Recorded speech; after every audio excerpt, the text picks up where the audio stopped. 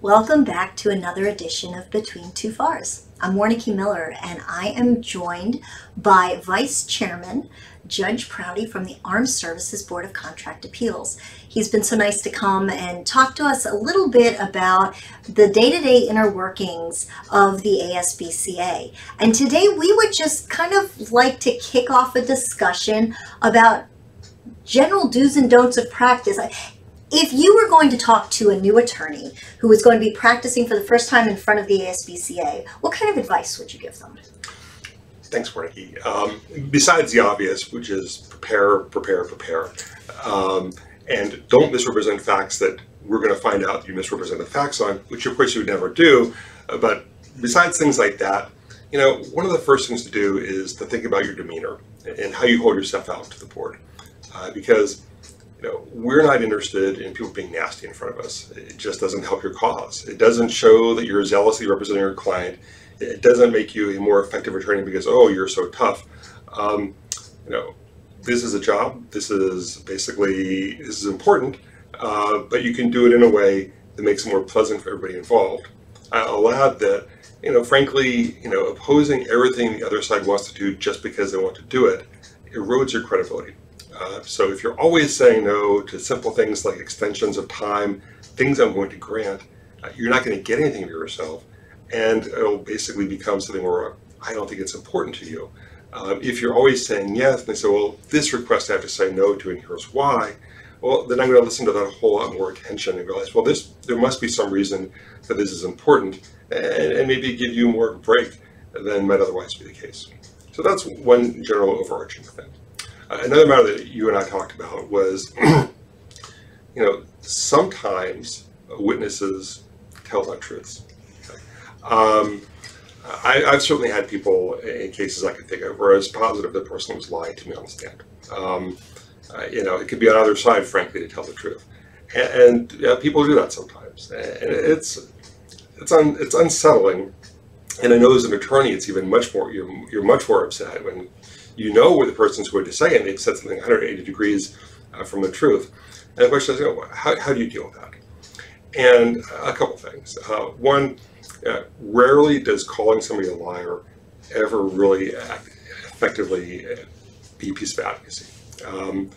Usually it's easier to find, even if somebody says something that is not true or incorrect, it's much easier for a judge to find the person made a mistake, and then to find that, oh yeah, this person made the intentional decision to lie, because actually most times people don't do that. They do, but most of the time they don't. And calling somebody a liar is a big deal. So as a piece of advocacy, if you could, A, demonstrate that they might have said something different in the past, and B, also sort of reconcile how they made the mistake about what they're testifying to, in a way that isn't sort of putting blame on them, but makes it very clear that no, the facts are actually different.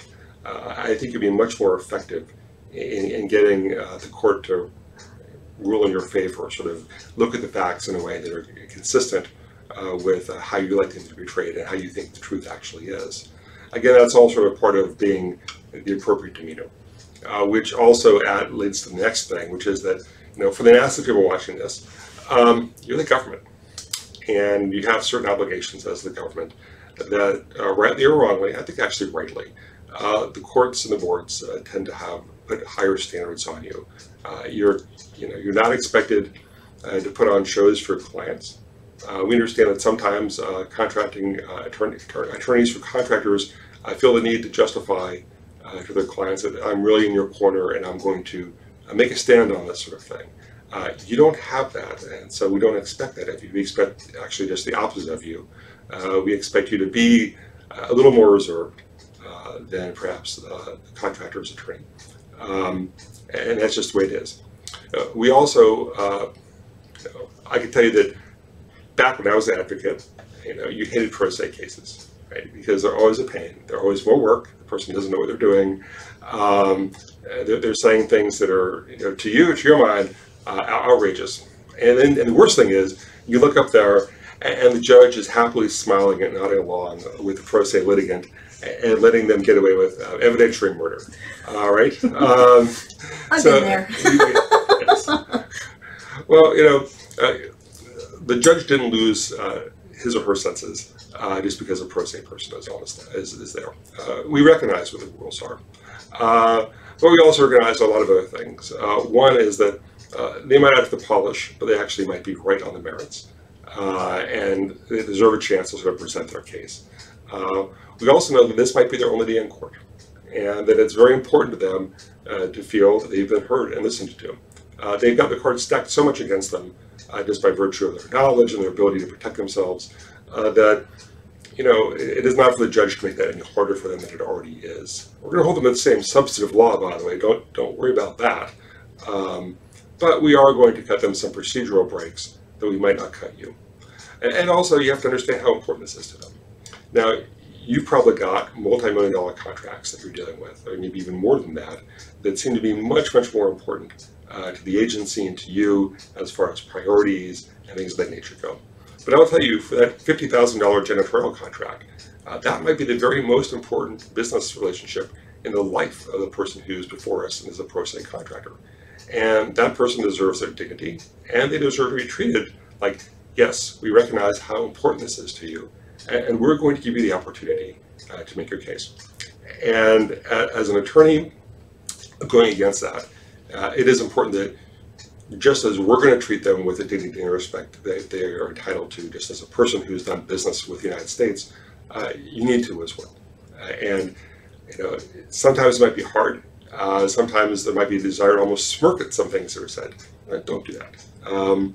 You treat the person right, and as a representative of the government, you will be doing what your government wants you to do, which is to give them the dignity that they deserve. And that is, after all, why we have the boards of contract appeal, and not just to handle the very, very big cases and the very, very big decisions, but to give everybody a crack at justice if they feel they deserve it.